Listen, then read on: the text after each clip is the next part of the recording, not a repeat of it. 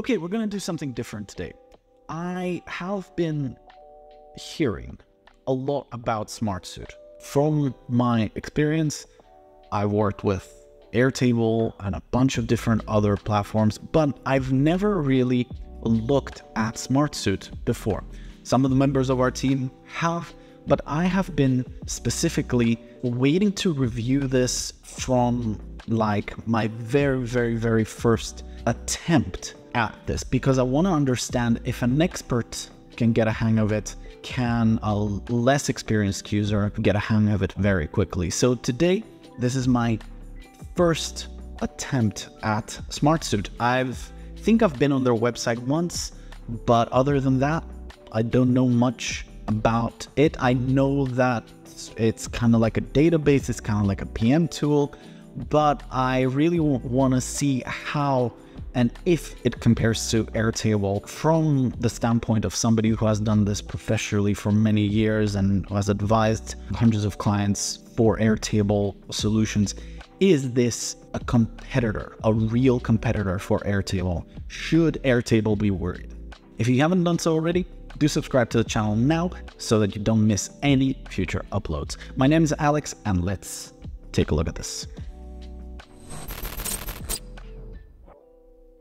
All right, so I've just Googled a SmartSuite and I've got the link right here. Let's jump in. So my first impressions are, well, I mean, I can see that there's like Kanban boards, there's Gantt charts, fancy graphics, there's some comments.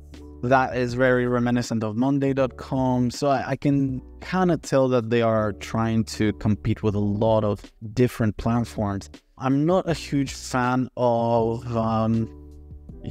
super excited stock footage people on every corner. Yeah, this looks a little bit fakey.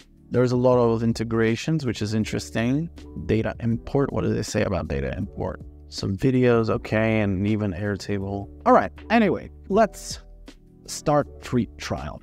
Like I said, I've never signed up for this. This is my first time ever working with this. So I'm just gonna use Google to sign in. I'm just gonna set up trial workspace. Yep. So they keep showing us these very fake people that are overly happy. One last question. Search engine. Continue. Why do I have to log in again? I thought I was just logged in.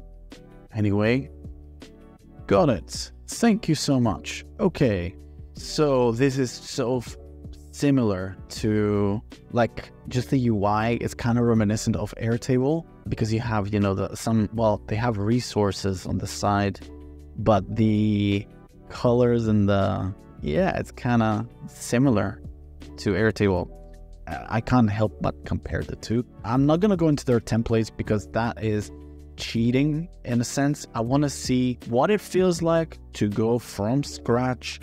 Can I make sense of it? Okay, very familiar to Airtable, the untitled solution. Let's call this something like a recruitment database. Okay, where else do my eyes lead me? We have views, a grid view. Oh, we have our tables up here. Okay, that's nice. There, yeah, I can add a new record. What else? So we have some views, create a new view, and we have just right off the bat, card, Kanban, calendar, timeline, map, chart, and form. Fine. Airtable style. What else do we have? Do we have any other interesting views?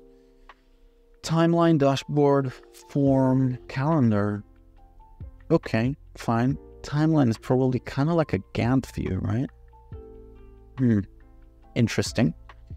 All right, so let's create our first table. Let's call this candidates. Then another table, let's call this jobs. Then another table, let's call this job X candidates matches. Cool, okay, let's go into candidates. So we have a title field, then we have start a conversation. Can I hide this? Remove from display. Okay. Fields to display. All right, so let's take a look. We have title, assigned to. These are just the fields that we can show and hide and all of that. Then we can take a look at the field number slider. That's nice. I like that. Everything else does seem to be quite similar to Airtable. Is there a formula field? Formula, okay. Sub items. I wonder how that works. It's an interesting concept, to be honest. Sub items. It's an interesting concept. I'm not sure how this is looking from a design architecture perspective, because technically, shouldn't that be a table that's linked?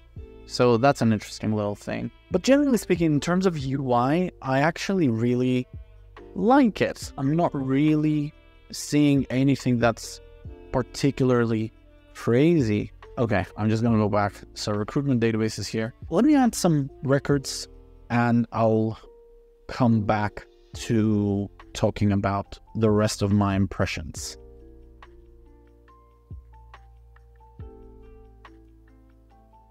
Okay, so I've just added one extra person and I'm kind of noticing a lot more similarities.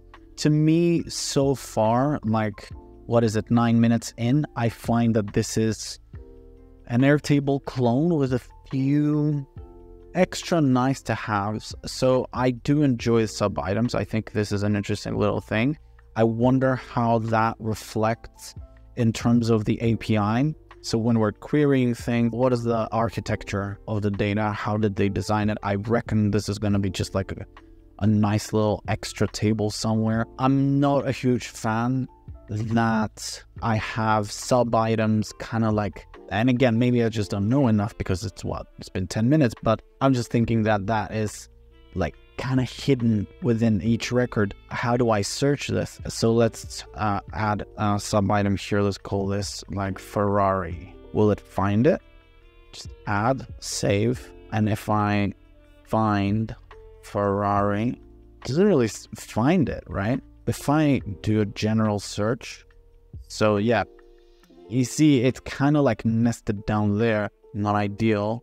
What other views do we have? Create a new view, timeline, Kanban card, forms. So one of Airtable's biggest issues is their forms. Their forms kind of suck. They have been the same for a very, very long time, and we haven't really seen much progress from Airtable to kind of like try to modernize them, try to make forms better than just a basic form that you collect data. There's so much exciting stuff happening within the form world, from Typeform, from Jotform. Everybody's innovating in that space, yet Airtable seems to believe that forms are like an afterthought. So, okay, form settings, form type.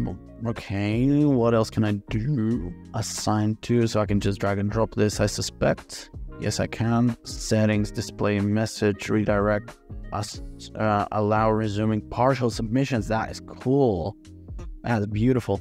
They could come back to a form. That is an awesome addition to forms.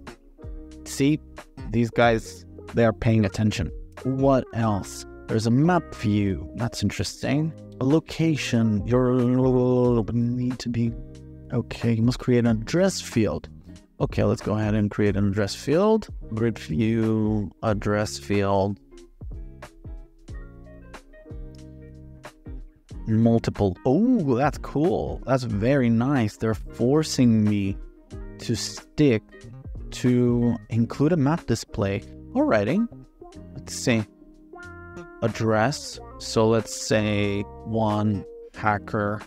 Oh, this is interesting. Go away. One hacker away. Menlo Park. Excellent. What about that map that they were bragging about? Oh, okay. All right. I see. All right, cool. That looks good. And now if I go to my map view, that should pull in that person. Very interesting. Kind of odd that I can't share this with anybody. If I click on this, all right, can I share it with somebody? Because I kind of noticed that grid view can be shared, yet maps can't be shared, which is annoying. So I'm going to continue exploring SmartSuite to see if it's a viable solution for somebody who's looking for Airtable on steroids, and I'll come back with some findings. But these were my first impressions of using SmartSuite ever. I've never seen the UI, but for now, looks pretty cool. I think they've got an interesting little product on their hands that for anybody who comes from Airtable, this is a nice in-between, I feel, solution to having almost like a dry database that Airtable is, with some helping elements like sublists that you see a lot in things like Asana and Monday, of course. They're kind of helping the user make the right decisions like we saw with the address field. So yeah, I think it's a very interesting product, and yes, Airtable should feel a little bit challenged by this, for sure. That's it from me. Thanks for watching. See you next. Cheers.